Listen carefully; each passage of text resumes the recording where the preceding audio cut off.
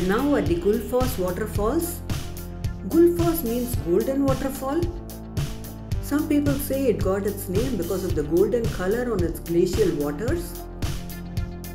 There is also a story that a man had too much of gold and he didn't want anyone else to possess it after his lifetime. So he threw it into the waterfall and hence it got its name. Whatever the story is, the waterfall looks spectacular. It cascades as 2 layers, which is the speciality of this waterfall. It's biting cold out here with a temperature of minus 12 degrees Celsius. The sound of this waterfall is deafening.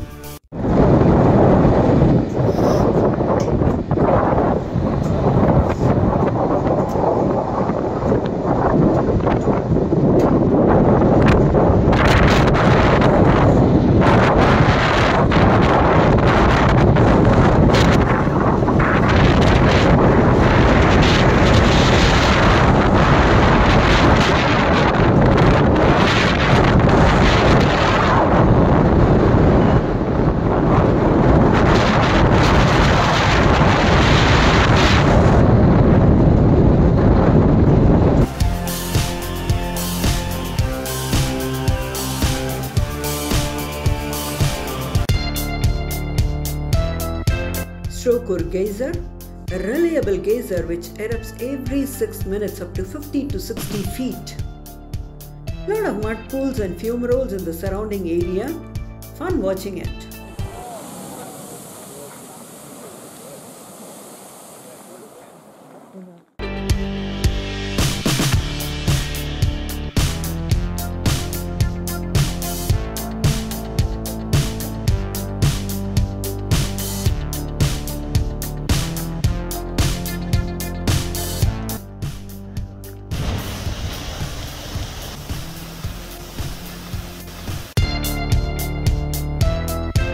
In Iceland, due to various volcanic eruptions, the land is not good for cultivation. Icelanders like to have their food cold. They like to eat raw food. They don't overcook their food. In fact, there is no concept of organic farming. Vegetables grown here are cabbage, cauliflower, tomatoes, pepper. 70% of Iceland's food comes from UK. Next, we shall be visiting the Fridheimar greenhouse. The Fridheimar greenhouse is spread over 10,000 square meters. They grow almost 2 tons of tomatoes, pepper, cucumbers here every day.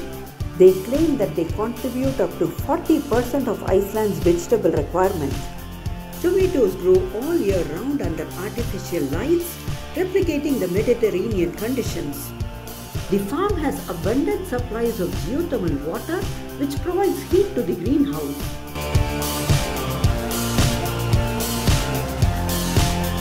The plants are pollinated by the bumblebees. There is also a restaurant offering hot tomato soup. And don't forget, tomato beer is not to be missed. If you're there between May and September, don't forget to book for the Icelandic horse show. We are at Thingvellir National Park. A rift valley with high cliffs, stunning views. The rift valley is formed because the Eurasian tectonic plate and the American tectonic plate meet each other here. It used to be an open-air parliamentary assembly which used to be held annually till 1798. Famous for its natural beauty and magnificent backdrop.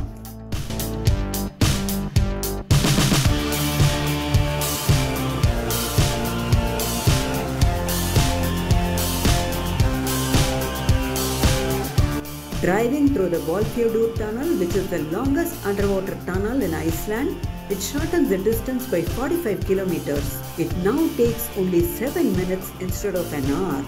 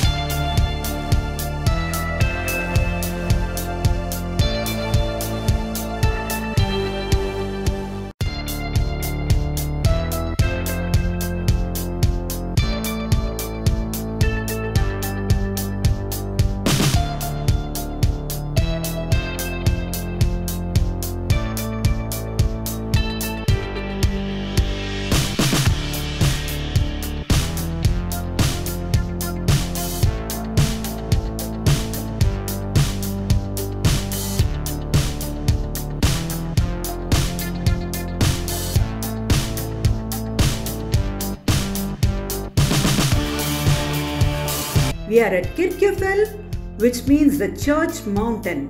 It's on the north coast of Snaefellsnes Peninsula. At a height of 463 meters, it is one of the steepest mountains of Iceland. Kirkjufell is made up of layers of sedimentary rock and lava. Fossils can be found at the top of the mountain.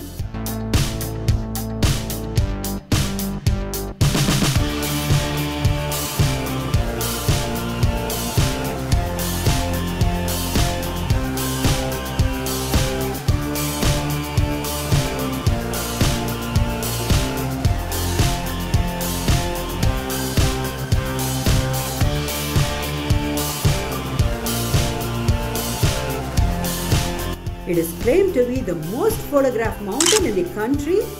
In the popular series Game of Thrones, it was featured as an arrowhead mountain.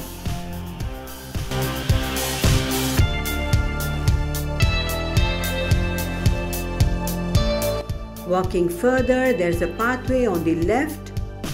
You can get beautiful views of the waterfall as well as the mountain from there.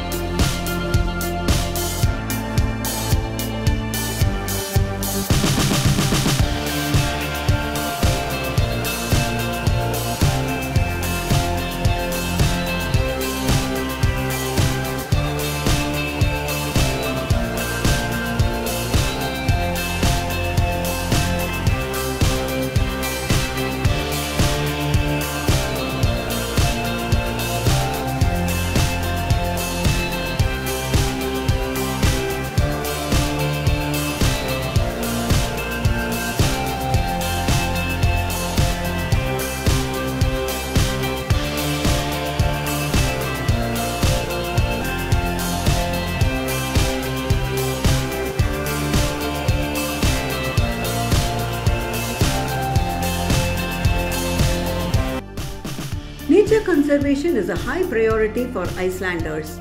They depend on natural sources. Not many industries are here.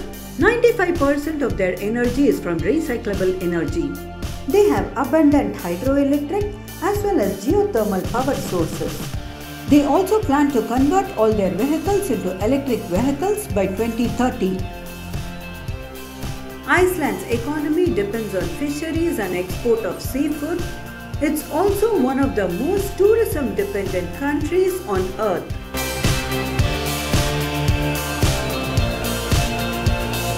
The climate here is weird. In summer, the sun is there for almost 20 hours. Also called the land of midnight sun, sometimes the sun may not even set for almost 2 weeks. On the other hand, in winters, sunlight is limited to just 5 to 6 hours. In fact, ever since I came here, I haven't seen the sun go much overhead. It just hovers near the horizon.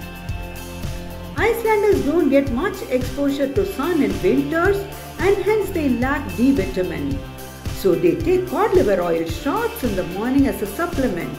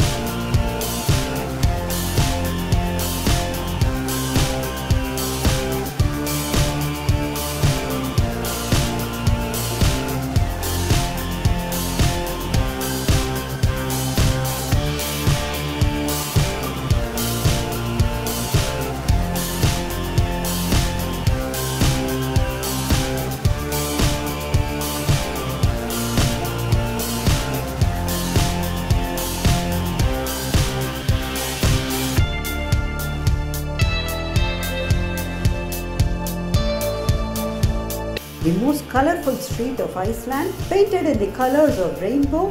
This is the Rainbow Street. This represents Iceland's friendliness and acceptance towards its LGBTQ community. Iceland is considered one of the most LGBTQ friendly countries in the world. It's the most happening place in the city, many shops here. The street is loaded with souvenir shops. Illuminated with Christmas lights, looks vibrant and colorful.